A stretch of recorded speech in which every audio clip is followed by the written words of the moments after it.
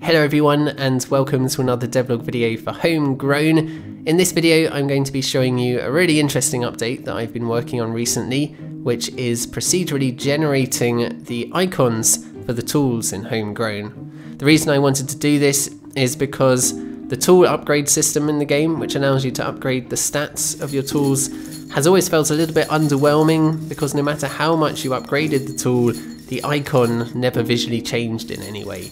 And what I really wanted was for every upgrade to have some visual impact on some aspect of the icon. There are obviously way too many stat combinations though for me to manually make the icon for every single possibility, so instead I decided to go down the procedural generation route. I filmed the whole thing as I was going along, as always, so let me now take you back to 3 weeks ago where it all started. So, it is Wednesday the 17th of April. I just made the final touches to the shop system yesterday, so today I'm ready to get started with a new feature that I'm very excited about, the icon generation system. This is going to be really fun. It's a brand new system that I get to design and build from scratch. It's going to involve lots of different topics, from maths and logic to procedural generation, 3D rendering, shader effects, some post-processing as well. So can't wait to get started, and I'm going to begin today by planning out and designing the whole system.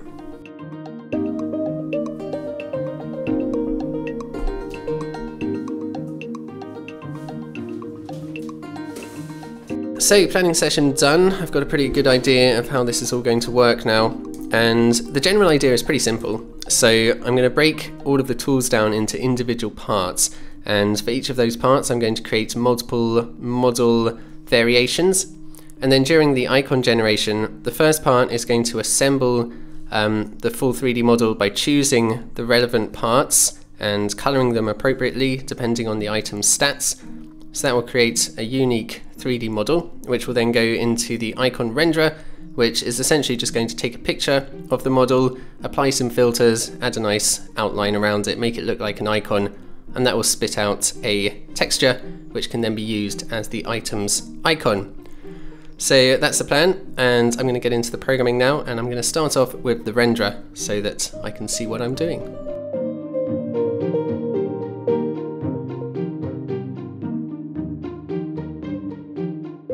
So when I'm setting up a new rendering system, my first task is always just to get anything rendered as quickly as possible, just so that I have a visual starting point to build up from.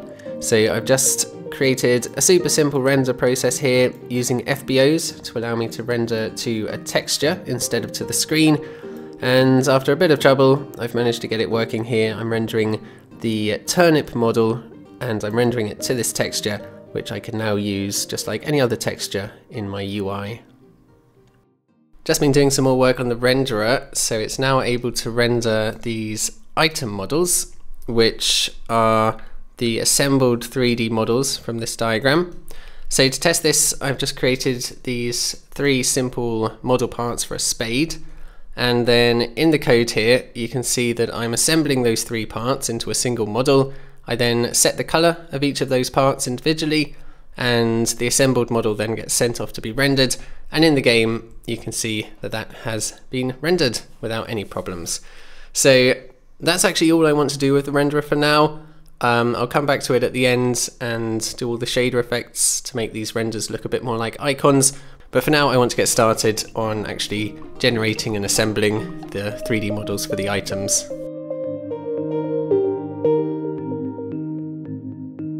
So last bit of progress for this afternoon, the items can now use generated icons, and to do this I have to give them the icon creator component, which I've just been programming. This allows me to specify which models should be used for the item's icon, and then when the game loads, that all gets loaded up into one of those item models, which can be sent off to the icon renderer, and the resulting texture then gets set as the item's icon. So in the game, can you guess which of these items I've been testing it on? That's right, it's the weird little upside down one, but don't worry about that too much right now. The main thing is that the items are now able to have their icons generated in the code.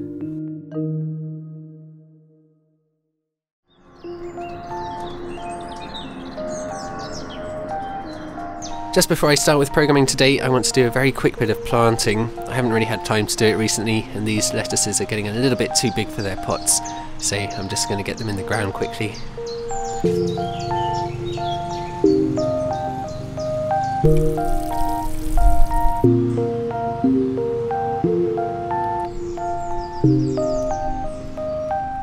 So getting back to work on the icons, I've been making some good progress already. What I can do now is I can list multiple model options for each part of the spade. So in Blender you can see I've created 3 options for the handle, for the stick bit, and for the diggy bit. And then in the game, all of that gets loaded up into an item model.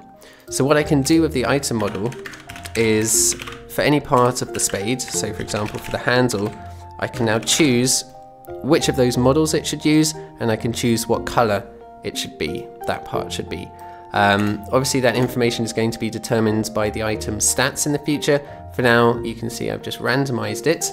So in the game, here is an example of that, a spade that's been randomly generated by taking from all of those available model parts and coloring them randomly. And the cool thing is I can re-randomize it while the game's running. So this randomizes those variables, re-renders the icon, and I get a different spade icon every time.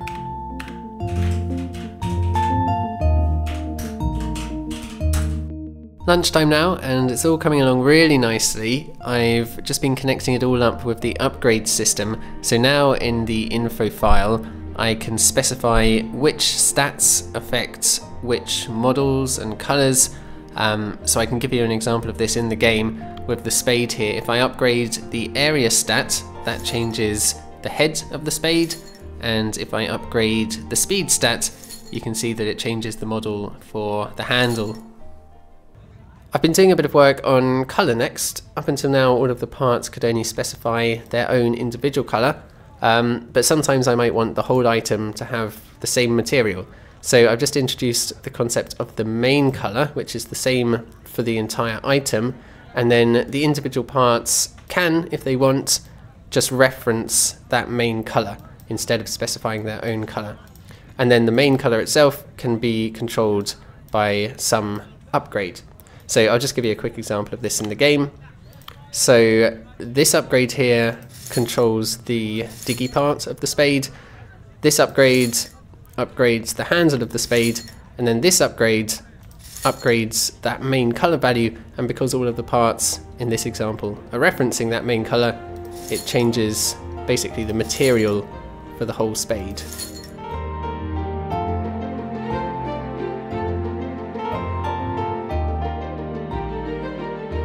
Lastly today, I've just been working on ensuring that all the different parts of the model always line up. So just to give you an extreme example, if I was making different models for the stick part of the spade and I made one like this, then obviously when I'm using this curvy stick, the other parts of the spade would no longer line up correctly. So if I show you this in the game, I'll upgrade the stick, and when it goes to the curvy stick, obviously the head and the handle are no longer in the correct position. So to fix this, I've now made it possible for the mesh options to specify where the attachment points are for their child parts. And then with a bit of vector maths, I can make sure that everything is still positioned correctly.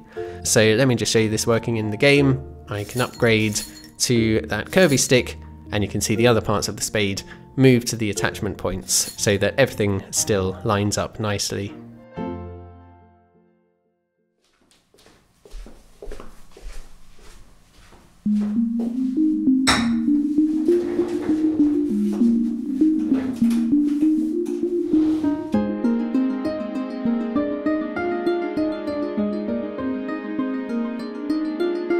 So it's Monday morning, start of a new week, Monday the 22nd if you're keeping track, and this week it's going to be all about the rendering again. So last week I set up that super simple renderer which takes the 3D model of the item and renders it to a 2D texture.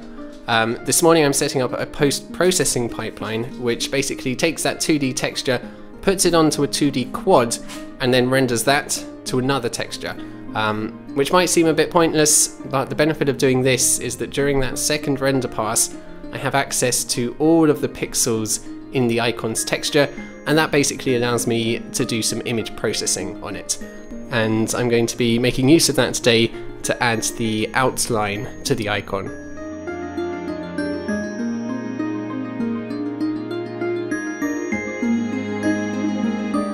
This morning I've been working on a very simple little post-processing effect to generate the item outlines. So the way this works is that for every pixel in the texture, I test, is that pixel on the icon? And if it is, then I just return the icon color. If the pixel isn't on the icon, then I check all of the pixels within a certain range, and if any of them are on the icon, then I output the color black, or whatever I want the outline color to be. But if I check in that range and I don't find any icon pixels, then that pixel gets set to be transparent. And if I do that for all of the pixels, then I end up with something like this. A nice outline is generated, and this is how it looks in the game. So obviously these are looking a little bit more like actual icons now. So I'm getting pretty close to finishing this whole system now. I've just been trying out some cell shading, which I think looks quite nice. And I also added some saturation and brightness controls so that I can tweak how they look a bit. And I was just testing the system on some other items as well and generating their icons. But obviously the big thing that I still need to work on is positioning. All of the item models are different shapes and sizes, so I need to come up with some sort of system that's going to automatically scale and position the models to make sure that they're perfectly in frame before they get rendered to the icon, so that they're nicely positioned in the picture.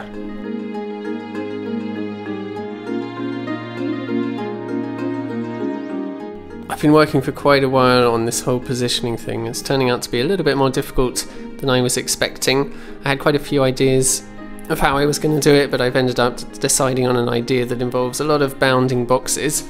And that's what you can see in the game here surrounding the spade. So the way that this works is that after assembling and rotating the model, I then surround it or I generate a bounding box to tightly surround it. It is a 3D box. I know it only looks 2D here, but that's because, importantly, it's perfectly lined up with the camera. And what that means is that now what I can do, and what I'm working on at the moment, is if this is the camera and its view frustum, I can choose some arbitrary point in the center of the frustum where I want the models to be rendered. And with a bit of trigonometry, I can work out the width of the frustum at that point.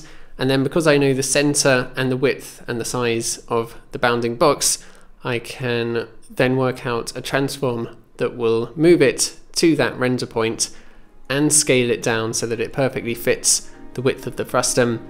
And therefore obviously the item, the model that it contains, will then also perfectly fit in the frame.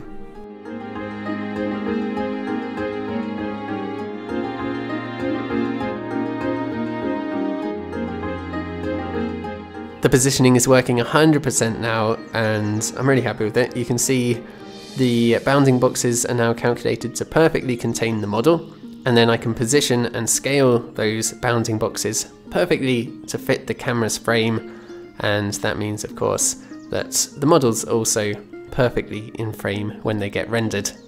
I also made it possible to add a custom rotation to models before they get rendered, so that allows me to do things like have all of the tools rotated in the same way like this, and then obviously the positioning calculations take that extra rotation into account.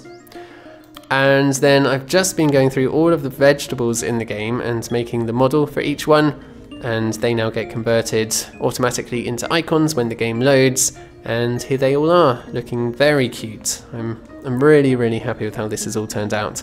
It's a lot better than I was expecting.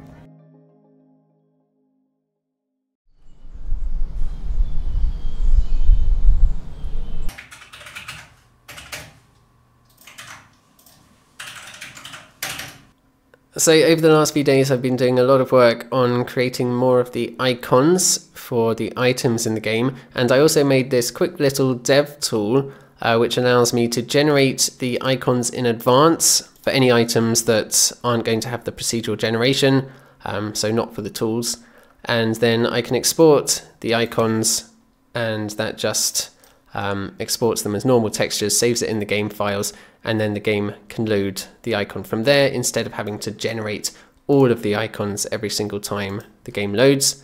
Also, if I ever want to change the way that the icons are rendered, so for example, if I ever want them to have a thicker outline, for example, then all I have to do to update the icon textures is to run this program, select them all, export them all, and that updates the textures in the game files, and so whenever I run the game next, all of the icons will have been updated.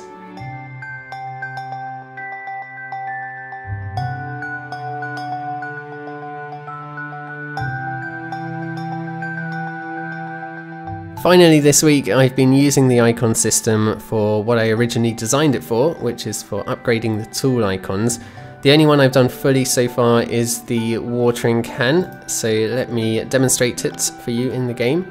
So when you first get a watering can, you start off with this pretty basic looking thing. So let's upgrade it a bit. If I upgrade the area stat, that upgrades the spout, so you can see it getting bigger and more impressive every upgrade. If I upgrade the speed, that just upgrades the material. And if I upgrade the capacity, that upgrades the container. So you can see the container getting bigger, although I had a bit of trouble here because it's quite hard to make something look like it's getting bigger when the icon always scales to fill the frame anyway. So halfway through I realized that I need to make it kind of look more bulging if I want to make it look bigger. So that's what I did for the next few upgrades. I'll upgrade the spout a few more times. You can see I started to run out of ideas here because now it becomes this double spout, and then eventually it becomes this one giant sprinkler. It's quite hard to come up with ideas for 10 different watering can spouts. If I upgrade the container one more time, you see it gets this side tank. Anyway, this was just my first attempt. I'm sure I'll be able to be more creative in the future, but hopefully this gives you an idea of the potential of this system. I also just started making some of the models for the spade as well, so let me just quickly show you that.